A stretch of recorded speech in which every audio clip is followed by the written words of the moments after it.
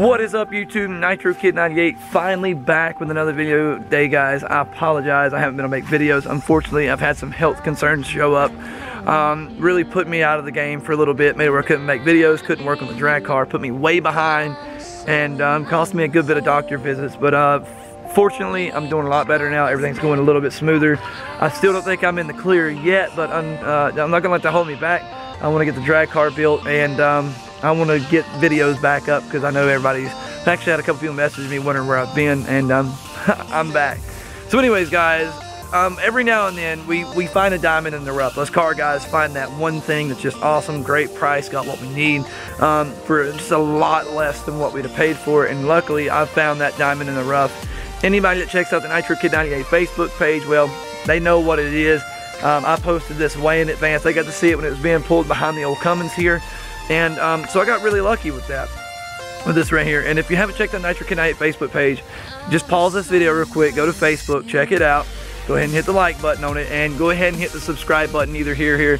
Go ahead and do that, because this drag car build is going to blow your mind. This is going to be one of them cars that I intend on breaking a lot of records with as far as the 428 community goes. So anyways, without further ado, here's my diamond in a rough. This right here is a $600 Eclipse that we picked up, which is going to basically really take the drag car a step further. Now you're probably asking, why would you pick up another car if you're already working on one? Too many projects, bro. This is actually not a project. This one right here, unfortunately, is nothing more than a mere donor. And I'm about to show you exactly why this car became a donor. Now, this is my buddy Casey's car, which we just got home. Fortunately, I already got a lot of stuff sold to it. As you can see right here, there's a harness to where it originally had an AEM FIC. We've already sold that and parted out a couple other things, which gave me the free money to buy a Mega Squirt 2 with a V3 board and launch control, which we're going to be putting on the stock block 420A so we can learn a little bit about it before we go putting in a built engine.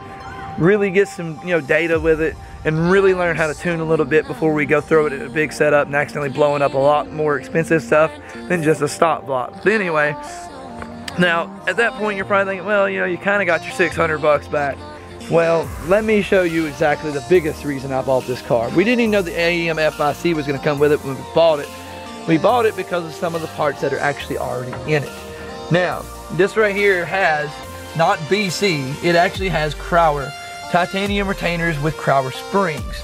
I'm a huge fan of Crowder. I like Brian Crowder, but don't get me wrong, if I get the option to go Crowder or BC, I'm definitely going to choose Crowder every single time.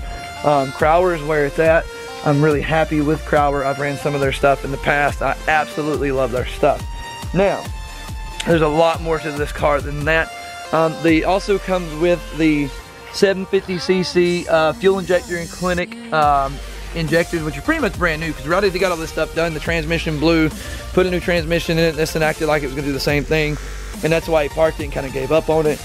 In the bottom end, it also has a Wiseco 8/8-1 piston attached to an Eagle H-beam rod, which I think may have 6,000 to 7,000 miles on the block.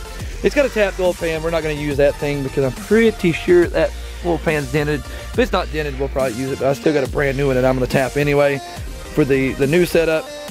And it's also got a brand new spec stage 3 clutch in it, non-modular setup with a Pedanza flywheel. So this clutch is pretty much just broke in, and it's going to be able to hold all the power that we're going to throw at it, even on what's going on with the built setup. We're actually going to use the XTD on the stop block setup. And so it's got really everything that we need in it. And the cool thing is it also came with wheels that I'm going to be using on my Eclipse on the drag car when the slicks are not on it. That way we're not flattening out the slicks or putting excessive wear on them where we don't need to. Now, unfortunately, when all this stuff is taken off the car, which as you can see, I'm already kind of started taking stuff apart anyway, this girl's gonna get crushed. I hate to do it. Please don't hate me for it. But it's got to be done. I don't really need it, but it did come with a lot of stuff that's gonna help out the build.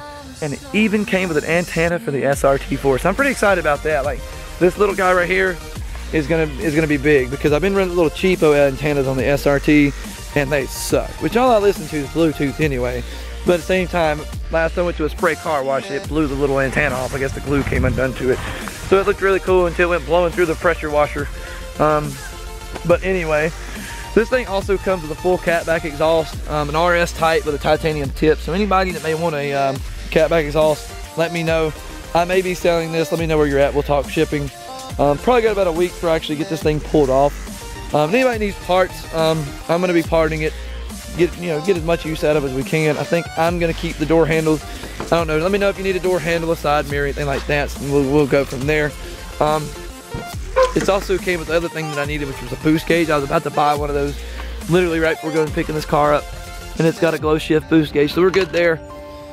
It does reek of mold and shame, though. It's pretty bad. Actually, it's really bad.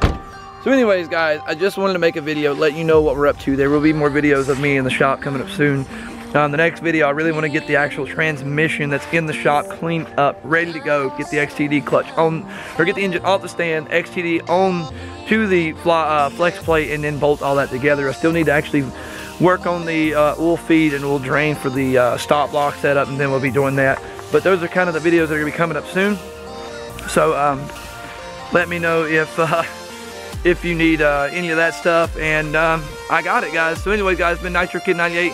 Please like the video. If you have any comments or questions or anything, guys, drop them in the comment section below.